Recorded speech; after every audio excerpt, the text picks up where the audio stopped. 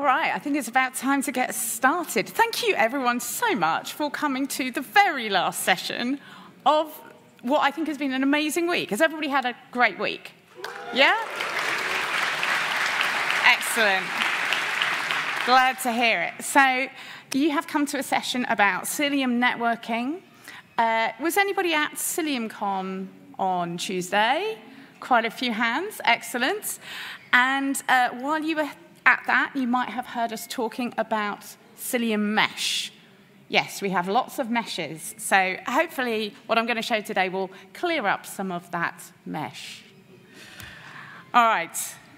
So I think we all are familiar with the idea of Cilium connecting pods within Kubernetes cluster. And a lot of you will have come across ClusterMesh, which is how we connect multiple clusters together. And we've had a few features in Cilium for quite a while, things like support for external workloads, kind of simplifying all of this into one thing that we're calling Cilium Mesh. I'm going to explain to you how really we're using some very kind of fundamental basic concepts within Kubernetes to connect workloads, whether they're in the same cluster, different clusters, or not in Kubernetes at all. So, Cilium Mesh, what are the requirements? We want to connect workloads in multiple clusters and also in non-Kubernetes environments. We want to be able to connect in public cloud and in our own premises. We want to be secure, which involves both network policies and authenticated and encrypted connections.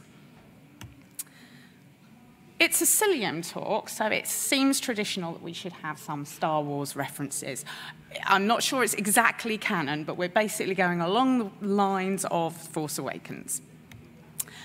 Right, so services and endpoints are Kubernetes concepts, and I think you're all pretty familiar with services.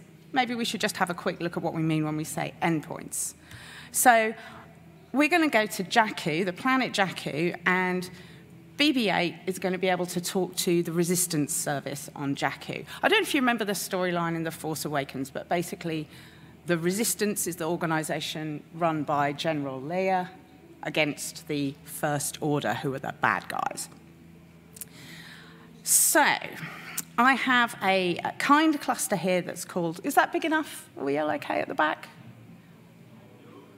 Bit more? Let's go with that. All right. So I have a kind cluster on Jakku, and I currently have, I think BB-8 is here, yeah, and I'm going to deploy the resistance in Jakku. Oh, apply even. It's all live, right? You'll tell me when I do things wrong. Okay. And that is going to create some pods, and we have a service. Okay. And so if I exec into BB-8, I should be able to curl the resistance. Okay. And if we look at the pods, and we look at their IP addresses, we can see there are 3 pods, and they've got these IP addresses, 65, 203, 47. And if we look at the Kubernetes endpoints, we'll see here there's a service called resistance, and it has those 3 IP addresses, 203, 65, and 47. That corresponds. And we also have Cilium endpoints that represent the same thing. So this is Cilium's representation of those exact same endpoints. We can see the same IP addresses there, 265, 203, 47. Okay, good. So this is actually R2D2. If R2D2 is in the other cluster, which we'll go to in a moment, he can look up the resistance service and get an IP address that is the same as the service, and then that gets load balanced, or that request gets load balanced to one of those pod endpoints. And that's a fundamental thing in Kubernetes. I haven't shown you anything new there. Cilium knows about those services, and it knows about those endpoints. So I showed you the CRD that corresponds to the endpoints. We could also exec into the Cilium pod and see the same endpoint list. And they would look like this. OK, so that's just a basic connectivity inside a cluster. What do we need to do if we have multiple clusters? So the resistance base is in the planet. I think it is a planet, Dakar. And we want to be able to have a resistance service there as well. So let's go to the kind cluster, which is on Dakar. And here is where R2D2 is, I'm pretty sure. And, OK, a bad guy as well. And we'll make sure there is some resistance running here on Dakar. OK. And that's going to be very similar to what we just saw. Now, we have those two different clusters. One thing that's different about what I just deployed in Dakar is it's annotated to say it's a global service. And this is all you need to do in ClusterMesh to say that your services are global. They're accessible from all of the clusters in the ClusterMesh. I do need to go and make sure that's true in Jakku as well. So let's just uncomment that. I'm going to have to go back to the other cluster. Oops. And that was back on Jakku. And we just need to reapply that resistance file. OK. So we've made a very small annotation on the service. But now, from Jakku, if BB8, if I go back a bit, I should find eventually, there we go. If BB8 sends a message to the resistance, sometimes he's going to get a response from the resistance on the base in Dakar. And sometimes it will come from, hopefully, eventually, yes, the original message that we saw on Jakku. So that service is accessible from either cluster, but they're just services still. What about the endpoints? Well, let's look at the service first on Jakku. The service looks exactly the same. It's called resistance. Let's look at the endpoints. So from Kubernetes' point of view, it's still only got these 3 endpoints. And those 3 are running in Jakku. That seems a little bit strange. Let's look at the Cilium endpoints. OK. That also still only has the 3 endpoints. What's going on? Let's have a look at the what's happening inside the pod, inside the Cilium pod, Cilium agent. So that's the name of this agent. I hope I've actually applied that correctly. So I'm going to exec into the Cilium pod. And we can run commands directly on Cilium here. And let's look at the service list from inside the agent. OK. Here, this is, we can just check that this is the right service that I'm looking at. So the service for the resistance ends in 64. That corresponds to this here. But from the Cilium agent's point of view, we've actually got 6 endpoints. And 3 of them have this @2, which is the second cluster in the ClusterMesh. So it's a very simple change from Cilium's point of view. These are just IP addresses that have to be reachable. So BB8 on Jakku is able to reach the service in either location. If we went to Dakar, we could actually change things to have local service affinity. So I'm going to go back to the planet Dakar, kind Dakar. And this is where R2D2 is hanging out. And I need to just reapply this change that I've just made so that it's local affinity. resistance car. And now what that's going to mean is if R2D2 asks for assistance from the resistance, we're going to prefer getting a response from the local cluster. So let's do that. R2D2, call the resistance. These should always say that they come from the base on the car. And however many times we do this, we'll never get load balance to the service on Jakku. So we have this ability to load balance across multiple clusters or to prefer local services. We could also prefer remote services, which could be really handy if we're trying to turn down the service on the local cluster in favor of moving to a different cluster. OK, so from Cilium's point of view, they're just endpoints. Really simple. We don't need any sort of special abstraction to understand how to load balance to these endpoints that are not within the local cluster. And we can extend that to environments outside of Kubernetes.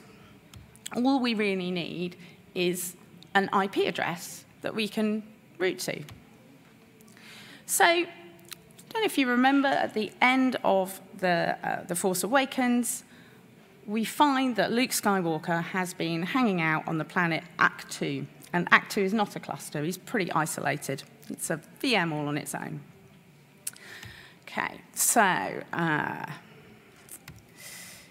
let's see, Ak-2. If I look at my Docker containers, we can see there's the Dakar cluster, there's the Jakku cluster. I have a local registry. And here is a VM. This is where Luke is hanging out. OK, so how can we communicate with Luke? R2 actually knows how to communicate to Luke. So what we need is an endpoint on the in Dakar that just happens to be external to the cluster. So I need to, let's go back here, make sure I'm in the right context. I am in Dakar. And this is what I need to do. I'm going to add, and I need to actually run this inside the Cilium pod. So let me just get the pod. Execute into there.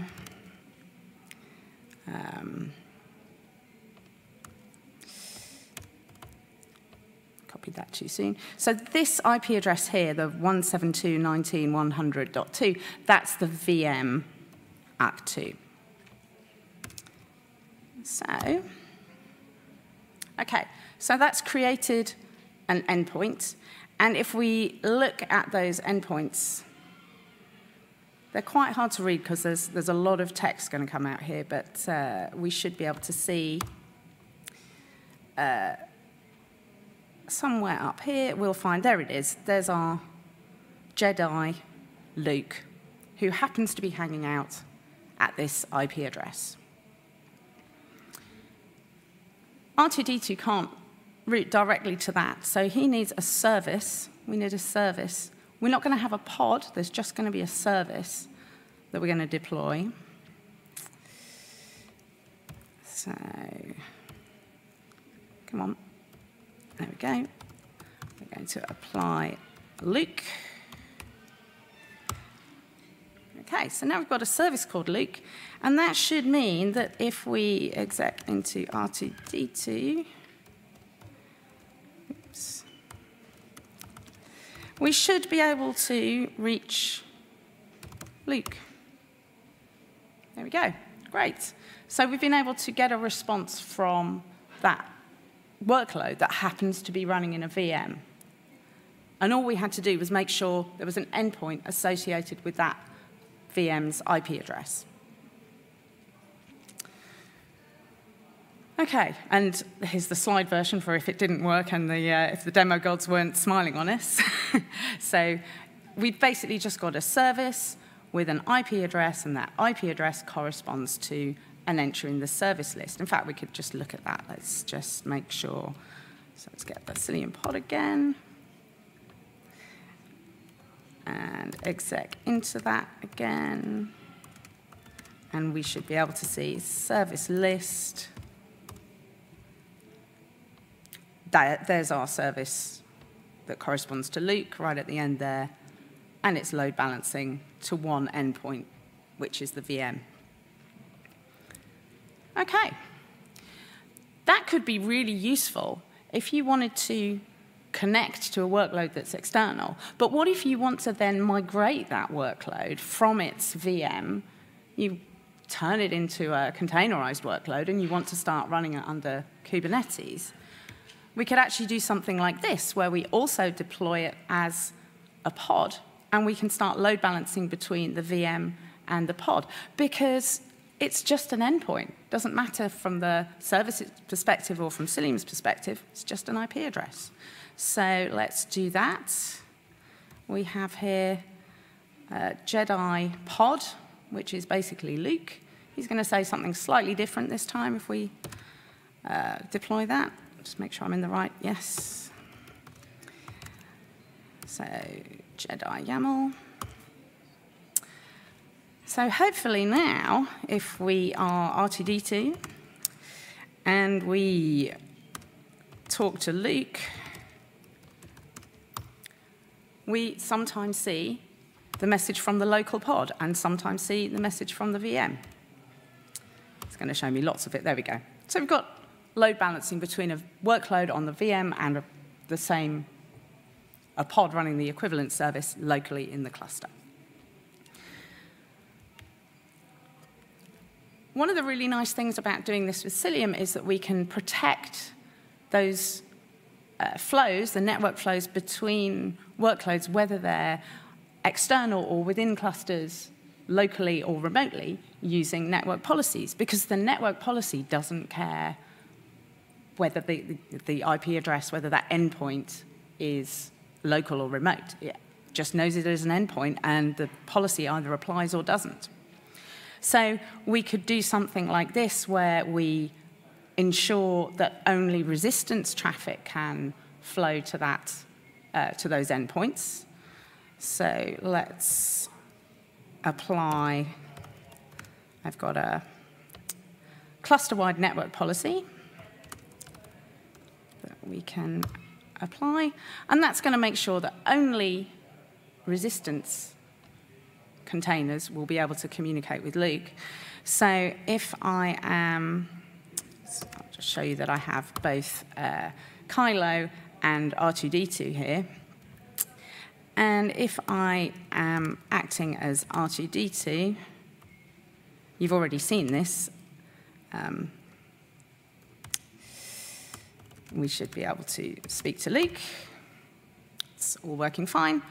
But if I am a member of the first order, as Kylo Ren is, then that's just going to hang because the packet's being dropped due to network policy. OK, so now I'm going to turn to a different demo that's been set up by Martinez, my colleague Martinez, where he's actually got this running in partly in Google Cloud and partly in AWS, and using this exact same kind of endpoint feature to have client VMs on one side of what we're calling a mesh tunnel and a workload, an Nginx pod running in a completely different cloud. So let's see if we can see this working. OK. So here are what's running in GCP. We can see an Nginx service. And I've got also AWS. And if I look at the services there, we can see, again, an Nginx service there. But what we're going to do, we're going to communicate from Google Cloud via this transit VM to the AWS cluster. So we can't go directly from these VMs, or we can't go directly to this Kubernetes cluster. We're going to go via this VM. And so that means that because the transit one is on Google Cloud, we're going to use the service address on Google Cloud from these two different clients. So that should mean, here's one of those VMs called Good Client. Let me just get that IP address, sorry. That's Google Cloud. No, it isn't, that's AWS. This one's Google Cloud. So I should be able to get an Nginx response from that address, and we do. Whereas if I go to the bad client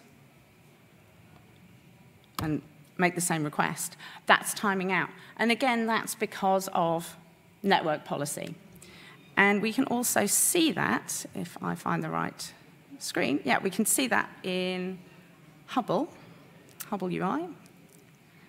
And yeah, there we go. So we can see on the left here, it might be a little bit small. Let's try and make that a bit bigger. We can see some traffic from the good VM and the bad VM disappearing quite quickly now. I've made it.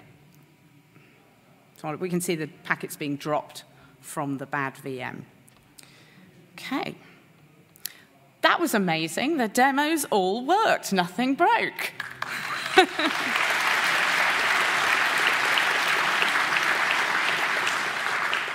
All right. So something that I haven't shown you there is this idea of authentication and encryption. And I'll be honest, that is not quite ready to demo, but we're making a lot of really good progress here. You may well have seen us talking about this next generation mutual authentication and encryption. And what's happening here is we use an identity management system. Spiffy is going to be the first integration here to get identities for the workloads that are going to communicate. And those might be services inside the cluster. They could be external services. It doesn't really matter, because again, it's just about having an identity that we can associate with the endpoints that back up a service. So we have these certificates. We do a handshake at the start of the connection, and then we can use that to establish authentication, inject the subsequent certificates into the kernel so that we can use that for encrypting the traffic between those workloads. Doesn't matter whether they're in cluster or out of cluster. You may have seen us talking about this in the context of service mesh, but it's useful for so many other scenarios as well. So that's coming along quite nicely. The data path part of that is already in Cilium 1.13, and there's more work afoot on the kind of configuration side, the control plane side, if you like. What's going to be really nice about this is you can specify the requirements for authentication and encryption as part of the network policy. So again, we're not having to create a whole load of new abstractions. We can use the existing abstractions, but extend them to say, not only am I going to allow traffic between these endpoints and those endpoints, but I'm going to require that communication to be authenticated and optionally encrypted. We do have users who actually want it to be authenticated, but not necessarily paying the encryption cost. So that's another nice feature about this next-gen approach, being able to independently have the encryption, or optionally have the encryption, I should say. The last thing that you may want to, well, the last thing that I'm going to speak about that you might want to do in terms of connecting to external workloads is the idea of advertising those services over BGP networks. So your clusters could be very distributed and using BGP to communicate between them. So, for example, when any member of the resistance wants to go to the cantina in Takodana, they probably have to use BGP to get there. So, wrapping up pretty quickly today, but then I guess that means we'll have time for either questions or you get to go home. wrapping up, what do we have? We have the ability to connect workloads. We've always had the ability to connect workloads with Cilium, but now those workloads could be in any Kubernetes cluster or in any non-Kubernetes environment, so long as we have an IP address that we can reach them through. That could be IPv4, it could be IPv6. That could be in your choice of public cloud. It could be in an on-prem environment. You've seen GCP and AWS there communicating using Cilium Mesh. All secured with network policies, and the work is coming along very nicely to use that next-gen MTLS to provide the authentication handshake and the encryption between those workloads. Thank you very much. Actually, did anybody manage to pick up some books, either my book or Natalia's book, over the course of the week? Excellent, good. If you didn't manage to pick up a physical copy of the books today, you can download them from isovalent.com, and that'll give you some insights into the eBPF technology that underpins Cilium. The other thing I'll mention on this slide is isovalent.com/labs, where there are a lot of really great sandboxed labs, tutorials that can walk you through things like the BGP connections that I didn't have time to show you today, and many, many other aspects of Cilium. So with that, thank you very much, and I hope you've had a wonderful KubeCon.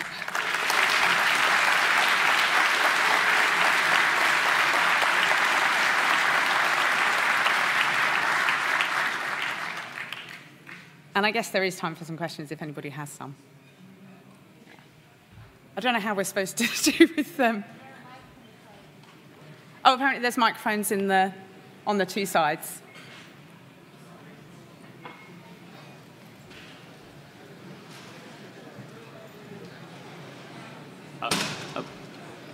Am I audible? Yes, you are. Yeah. So my question goes regarding connecting to external service. So you showed you have to create an endpoint using Cilium. Is it possible to do it a native way with Kubernetes endpoints? I'm going to say yes, yes and no. So there's the concept of an external workload where you might run a Cilium agent co-located with that workload, in which case, yes. What I did there, yeah, I configured it manually, and I think that probably speaks to the experimental nature of this. There will need to be some control plane to configure these endpoints in a more usable fashion. Yeah. Okay, thanks. So supposing you have a service that is redundantly served by two different clusters to the external world, let's say you want to expose such services through ingresses in either cluster. Mm-hmm. Could the ingresses in either cluster connect seamlessly to the backend services in both of them? Yes, they could. I'm pretty sure we have a blog post, an Isovalent blog post that shows exactly that, because I'm pretty sure I saw the diagram in the last few days, and it has exactly that, two different ingresses into two different clusters, and then kind of backed by Should the ingresses be Cilium ingresses, or could be any ingress? Is it transparent to the ingress? Yes, transparent to the ingress. Okay. Yeah. Thank you very much. Yeah, just to expand on that, from the ingress's point of view, it's just talking to a service, so it doesn't matter what the ingress is, it's just a service underneath. Again, Kubernetes kind of fundamental concepts here. Yeah. Okay. So thanks for the presentation, really good stuff. In the demo where you were setting up the endpoint for look outside of the cluster, and you had to set up a service as well, can this service be a headless one, or it should be a cluster IP service? It could be headless. Yeah, it doesn't. Yeah, don't think it matters. I mean, depends how you're going to address that service, but yeah. I mean, what we have tested before with the Cilium service mesh, it wasn't able to support services like to split traffic and load balance between different pods behind the service between different services when when the service in front of them is headless. So I'm surprised by that. I'm not going to say I've tried it myself, so I'm not. It seems a little surprising, but we can take that offline and figure out if there's a reason for that. Yeah, sure. Okay. Yeah. Thank you. Sorry. One over here. So for the example with Luke that was outside in a VM, I assume that in that example, the pods could directly talk to that IP of the VM of Luke without even introducing the service? No, it was going via the service. So. But the IP was not directly routable because there was nothing running in the VM of Luke, right? So in the VM of Luke, it's just the. So we're trying to get to the. I wonder if I can find the diagram. Yeah, no, let's go to the one where it's just here. So Luke's VM, or the up2 VM, has an IP address. We put in place a service so that R2D2 could address use DNS to look up the IP address of the service, and then the service was backed by the endpoint that happened to be external. Okay, so the question is that if R2D2 knowed beforehand the IP, it could connect, right? Oh, I see. If he knew directly the yes. If it's routable from Because we don't create anything special, the VMs of the cluster or nodes have routes to that VM. Yeah, if it's routable from that so now network, which they are here. And so the follow-up is, could we do something that the port of the service of Luke is not open, so it's not reachable directly, even if you know the IP?